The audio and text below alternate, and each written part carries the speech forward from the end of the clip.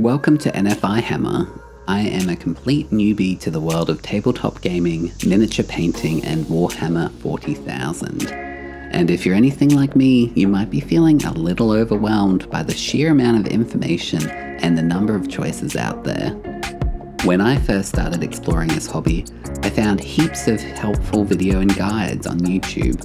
However, most of them are created by seasoned veterans who have been in the hobby for years, if not decades. While their expertise is invaluable, I often felt that some important aspects were overlooked or not given enough attention simply because they're second nature to those who have been doing this for so long. As a beginner, there are specific challenges and questions that come up, things that more experienced players might not even think to mention. For instance, understanding the basics of building and painting miniatures, navigating the different game options, and figuring out where to even start without feeling overwhelmed. In this video, I'm going to compare Warhammer 40,000 and Warhammer Underworlds from the perspective of a fellow beginner. I'll cover the aspects that I found particularly confusing or important when I was starting out. Whether it's the complexity of the rules, the costs of getting started, or the types of community support available, I want to give you a clear and relatable overview to help you make an informed decision on which game might be right for you. So if you're new to this hobby and looking for some guidance from someone who is also starting out, you're in the right place. Let's dive in and explore the exciting world of 40k and Underworlds together.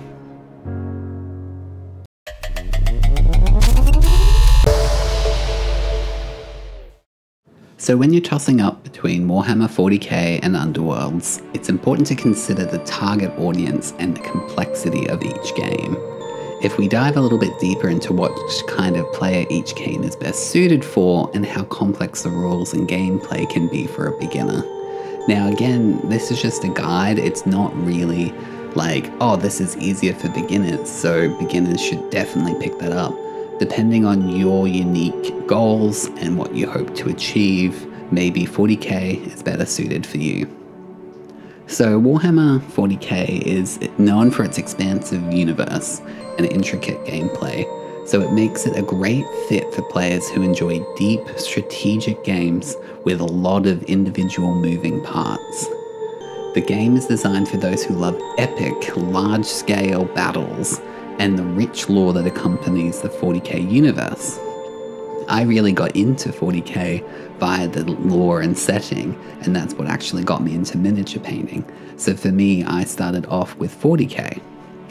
You know, if you enjoy spending time planning your army composition, strategizing your moves, and immersing yourself in a detailed setting, 40k might be the game for you. However, 40k does come with a very steep learning curve. The rules are comprehensive and can be complex, especially for beginners who have never played a tabletop game like myself.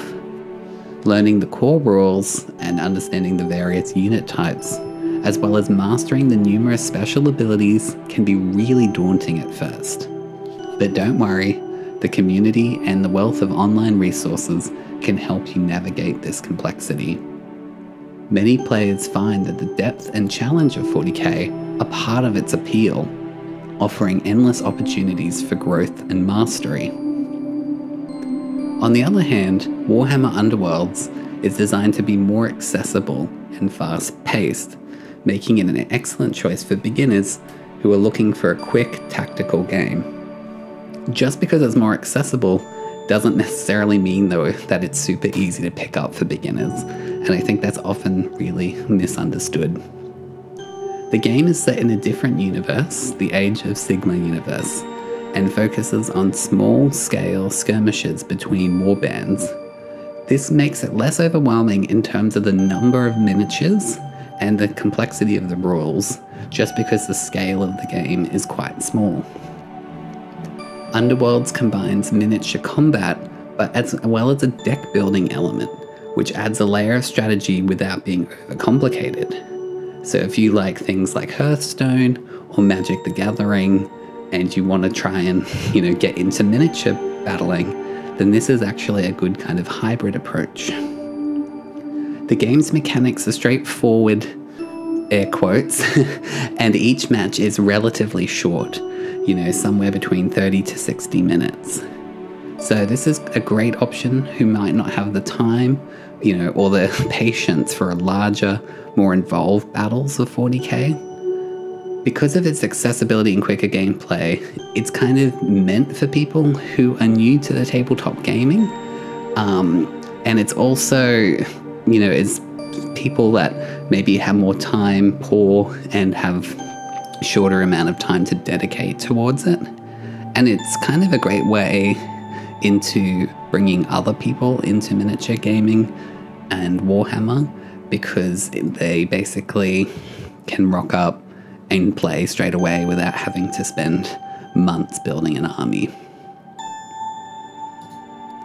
If you're only interested in miniature painting, then just pick whichever models you like to paint.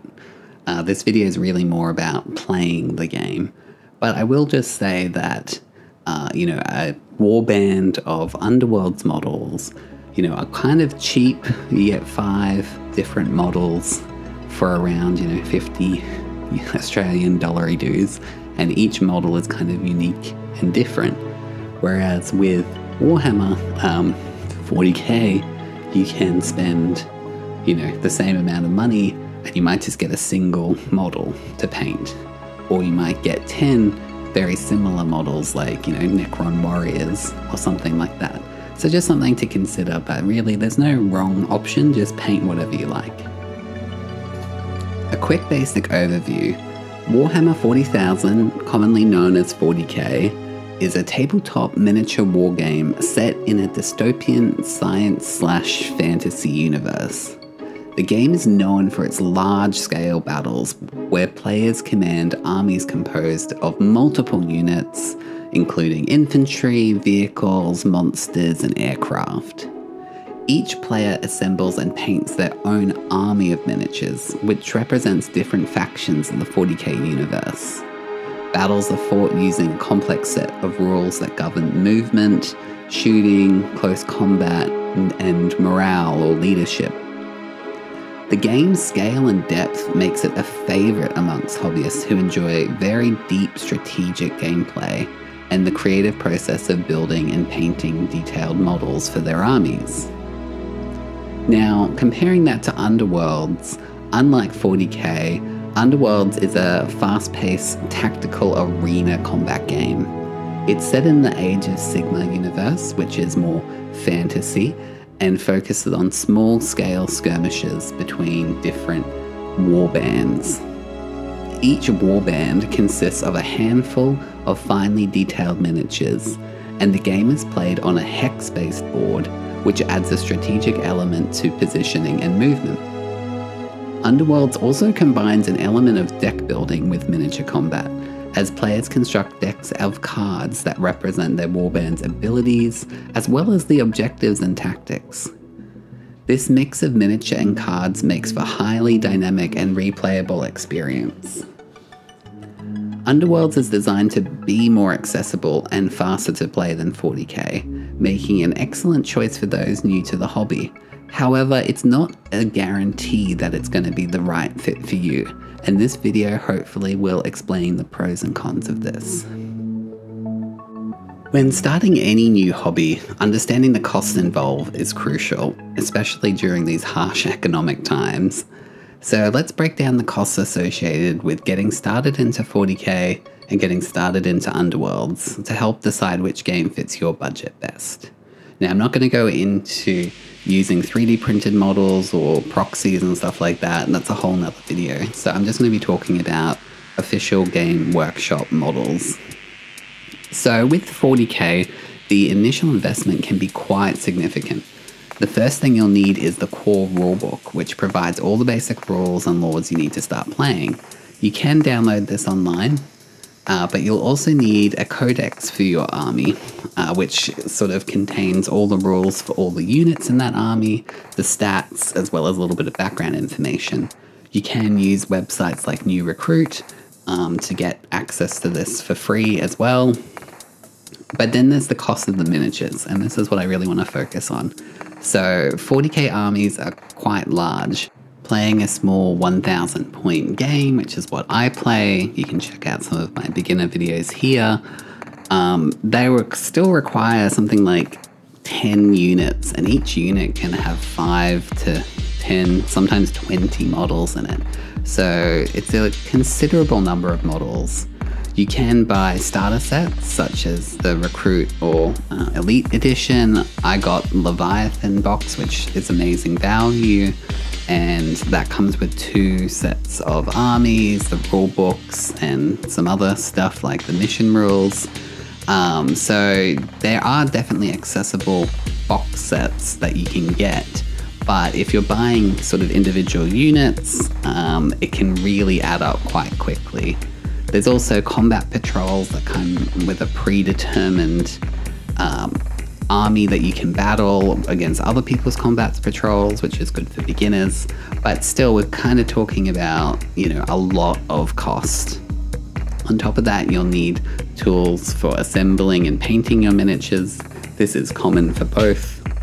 The miniatures in Underworlds do not require glue, and you don't generally require a carrying case for your models, whereas in 40k, most models do require glue, and transporting them can be a bit of a nightmare. I haven't yet cracked that one, but if you've got any tips, let me know in the comments. So looking at Underworlds, the getting started cost is a lot lower. The core set, such as the Underworlds Wintermoor, which is what I've got, is the latest season set, and it costs, you know, somewhere to 60 to 80 US dollars. And this requires everything you need to play. It's got 2 war bands, 2 boards, dice, tokens, cards and rules, as well as 2 other sets of cards, which we'll get into later. And if you want to buy a new army in Underworlds, that's just buying a new warband, and that costs somewhere between 30 to 40 US dollars, and it comes with its own set of cards and allowing you new strategies and play styles. Because Underworlds focuses on small-scale skirmishes, you don't need to buy as many miniatures, so it kind of keeps the ongoing costs quite low. As I said before, you'll still need to paint your miniatures and assemble them, but because the model number is smaller, you know, over time you won't be painting as much and needing to buy as much paint and stuff like that. But there is that deck building component, so if you really want to have like meta decks, you know, you might want to buy latest deck sets, rival decks and stuff like that. So, you know, there is still an additional kind of cost if you're really trying to have the most meta latest thing, but it still pales in comparison to the cost of 40k. So 40k requires a larger initial investment and can become quite costly as you expand your army and collection. So it's important to budget for the costs of new models, codexes, and hobby supplies, whereas Underworlds is a much more affordable entry point and as well as a lower ongoing cost. So it makes it a much more budget-friendly option for those new to the hobby. And quickly, one other thing that I think experienced content creators skip over is that 40k requires a boatload of terrain. You know, and the more terrain you have, better the games are, because some units are just completely overpowered without terrain. And if you're buying official Games Workshop terrain, you're looking at, you know, hundreds if not thousands of dollars to get a full set. There's obviously other brands of terrain that are much cheaper, as well as you can play with cardboard boxes and tissue boxes and toilet rolls. So there's a lot of free options, but if you want it to be like that Games Workshop quality, you're looking at a lot of money. Underworlds has no terrain. You can do terrain for some of the individual hexes, but it's purely a cosmetic thing. It's not required to play. So I think that's a really important aspect when you're looking at cost. One of the most important aspects of getting into a new hobby is the community and the support available to help you play. So let's take a quick look at what you can expect from the communities and support systems for 40k and Underworlds. And just quickly, I'd like to say that if one of your friends is playing one of these, or they're playing Age of Sigmar or whatever, and you want to play with them, then there's really not really much of a question to ask. Just get the same set as your friends. But if you're in a situation where you're the first one of your friends getting into tabletop and miniature gaming, then this is where this video will hopefully make you come to a good decision. So starting with 40k, the community is very large and well established. There's decades of history, and it's one of the most active gaming communities in the world. In any local gaming store or clubs where you can meet other players, there'll be plenty of people to join campaigns, participate in tournaments, and just have friendly matches. Online, the Warhammer community is very large. There's countless forums and subreddits where you can ask questions, share your builds, get advice on tactics, painting techniques. And obviously YouTube, where you are right now, there's heaps of awesome content creators like Tabletop Tactics, which offer tutorials, battle reports, and hobby tips. And Games Workshop provides quite good support. The community website is based with articles, news, and updates. And everything's documented, and there's plenty of resources. Now, Underworlds is not the same. It doesn't have a long history, and the online community is quite small, but they're very passionate and growing rapidly. The game appeals to players who enjoy quicker tactical experiences and deck building.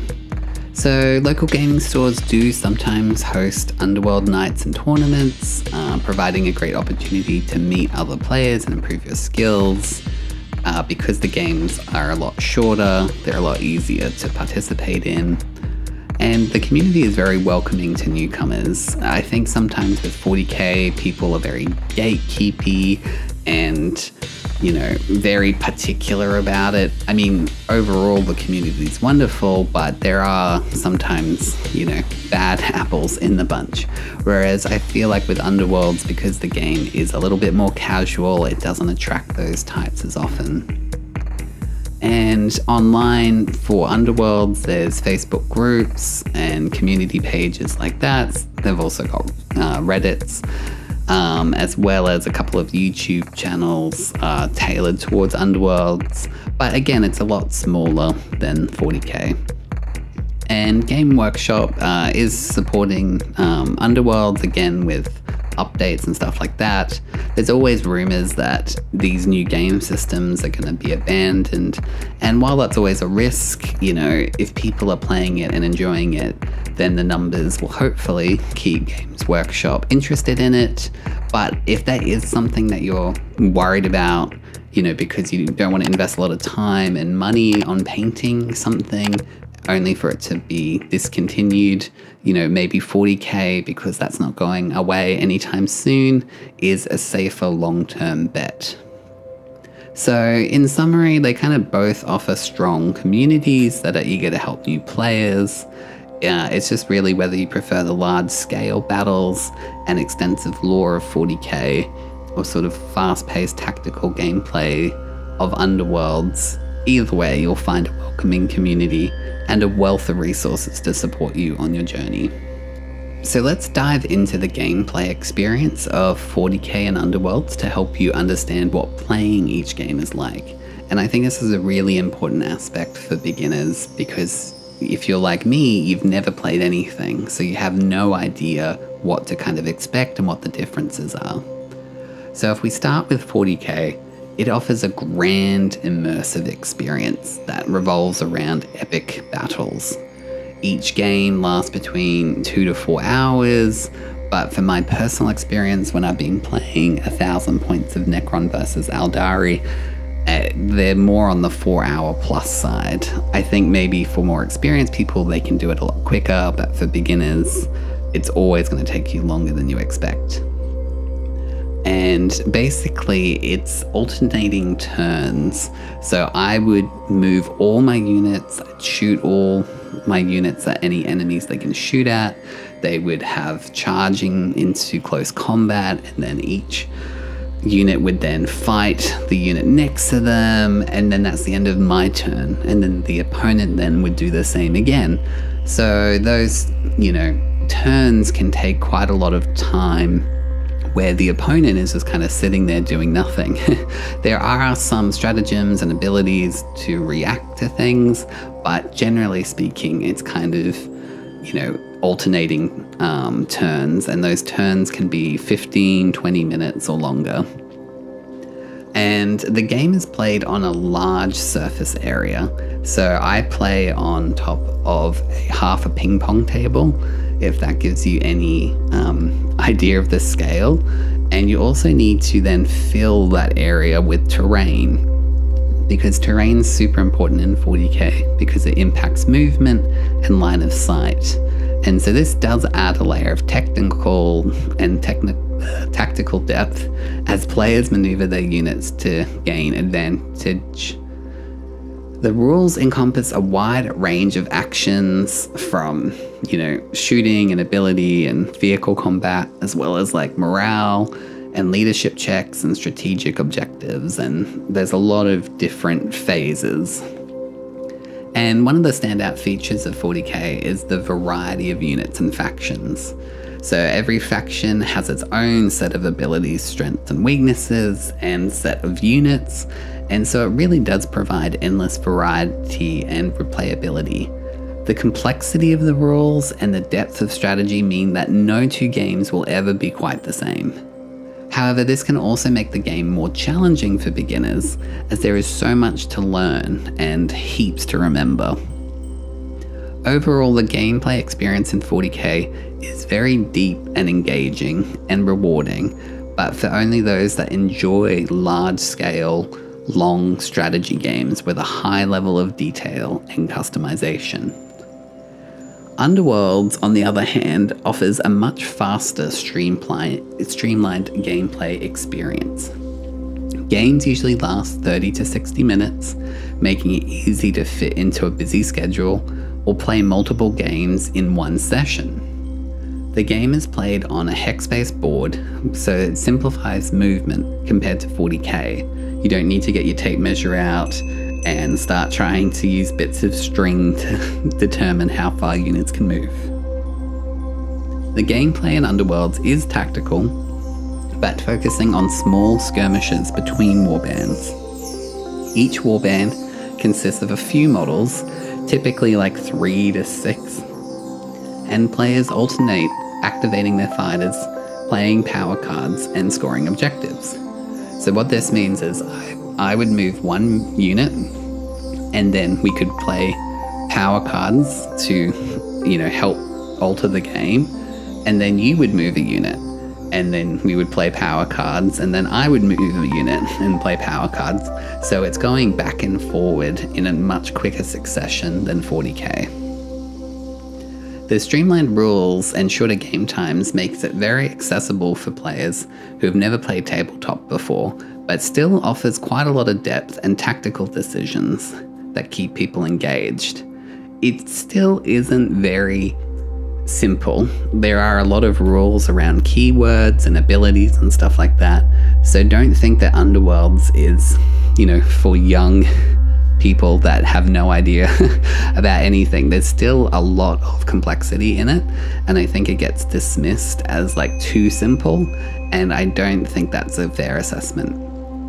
I think one of the most, interesting differences is around what I call like the pre-game strategy. So both 40k and Underworlds has a customization and strategic planning involved before you even start playing. In 40k, this comes from list building, whereas in Underworlds, it's about deck building. So let's compare these two processes. In 40k, list building is a critical part of your strategy. Your army list determines what units you'll bring to the battlefield, what equipment they'll have, what stratagems you can use, and any sort of special abilities. Creating a balanced and effective list requires a deep understanding of your faction's strengths and weaknesses, as well as how different units synergize with each other. When you're building your list, you start with a point limit agreed with your opponent, which can range from small skirmish kind of combat patrol size of 500 to scales of 2,000, and if you're totally, experienced, you know what you're doing, 4,000, but that blows my mind even thinking about it. Each unit your army has affects the point cost, so you kind of have to carefully choose how to allocate these points to create a well-rounded force. You need to consider factors such as unit roles, so balancing battle line, troops, elites, heavy supports, and fast attack, synergies, so how units work together, including buffs and special objectives, abilities. So for Necrons that I play, they're leaders, and when they attach to a unit can really change how they play and make them more resilient. Then there's also objectives, so you kind of want to make sure you've got units that can score objectives, because that's how you win the game. And then there's also the meta, so which units are considered really good for their cost and which units is considered bad.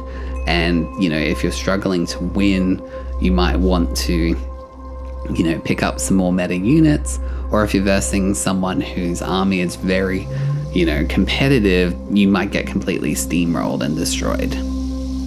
So the complexity of list building in 40k means there's a lot of room for creativity and personal preference, but it can be really challenging for beginners to master. When you compare this to Underworlds, they focus more on the deck building as part of its strategy. And each deck has two sets of cards, Power Deck and Objective Deck. So the Power Deck contains cards that provides upgrades to your warband, gambits and ploys to alter sort of the performance and what you're doing during the game. And the Objective Deck consists of cards that outline how you can actually score points, which are crucial for winning the game. This is different from 40k, where both players have the same primary objective, and they both have the same set of secondary objectives to draw from. In Underworlds, each warband can score points completely differently, so there's more uniqueness and variety in that aspect. So when you're building your card deck, there's different styles. So there's basically just you buy a deck and you use the deck exactly as it is, and so that doesn't require any customization at all, and it's really beginner friendly because you don't need to understand all the nuances. Then there's a format where you can combine two decks together, and because you can only pick cards from two decks, it does limit the complexity, but it does allow you to kind of customize what kind of strategies you like. If you prefer to have more, aggressive play style, then you can, pick cards from those two decks that are more aggressive. If you prefer more control play style, then you can pick those control cards. And then there's one format, I think it's called the Legacy format. And basically that's where you can pick cards from any deck. And that's very overwhelming for beginners. And I think, to avoid that completely as a beginner, because you're just going to be completely steamrolled by players that have access to a huge number of different decks. So I think that the deck building aspect of Underworlds is more accessible for beginners because of the different types of games that you can play, and because they limit the number of cards and the complexity of choices. It's much more manageable compared to building a full army list in 40k. However, it still offers a rich layer of strategy and customization that can be very rewarding as you refine your deck and learn the nuances of your warband. So, in summary, list building in 40k creates a comprehensive army list with detailed unit choices and synergies, which can be complex but does allow for a high degree of customization and strategic depth. Deck building in Warhammer Underworlds, while simpler, still provides a strategic challenge with its focus on creating synergistic power and objective decks tailored to your warband's strength. Apologies if this video was a little bit chaotic. I was trying something a little bit different, but it kind of ended up being like a university lecture. So let me know in the comments below what you found worked well or didn't work well in the video. But just recapping really quickly, you know, firstly, I'd recommend playing whatever your friends are playing. You know, if that's Underworlds or something completely different, go play that. If you're just interested in painting models, then just paint whatever interests you. If you are looking at playing a competitive game and you are time poor or just money poor, consider Underworlds as like a cheaper alternative. However, you know, if the lore or the complexity of 40k interests you, and you know, maybe you're worried that Underworlds might not be supported in like 3 or 5 years time, then yeah, definitely consider 40k. But ultimately my advice is just get started. Like, just pick something. This hobby is amazing, the community is really friendly and super welcoming, and there really isn't a right or a wrong choice. Just pick whatever looks fun for you. Anyway, until next time, see you later, bye.